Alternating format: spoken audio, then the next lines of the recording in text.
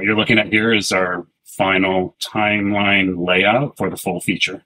If you look at the final string out of Barbie, you'll see that's a full overview of the film, which consisted of 8 separate reels.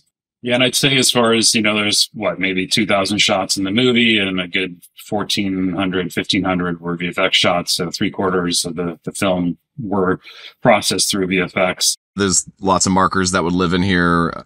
Nick Hui and the rest of our editorial team would communicate back and forth with various markers on the clips throughout the time. We also would use a bin sharing system. About halfway through post, we started to maybe go more into the bin sharing. We had a system at the top of our project where we would, set up work and requests and things to do.